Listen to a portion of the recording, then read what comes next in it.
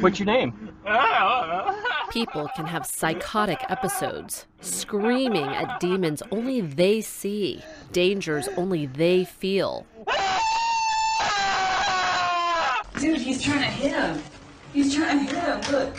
He's just trying to attack people. I know. They can get violent, lashing out at themselves or at strangers, picking fights with parked cars, damaging property. He's dangerous, though, he is. He's dangerous, absolutely. They're often oblivious to the risks they take, climbing barefoot under a high bridge, rolling around, literally rolling around in traffic on a busy street. The drug makes the heartbeat accelerate so high, the internal body temperature sizzles, so stripping seems like the best way to cool off. Who knows what inner impulse then makes somebody want to jump between cars. The inaptly named drug bath salts is suspected of being behind all of these strange and scary incidents. Did you take the whole bottle of salts?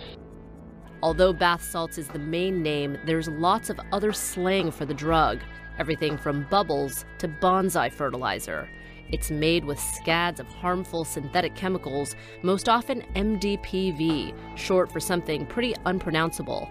The federal government banned these ingredients in July of 2012, but all a manufacturer has to do to circumvent the law is tweak a few molecules to get an entirely new formula, so it's still out there.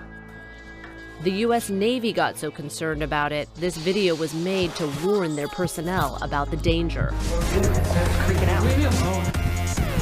What's wrong with you?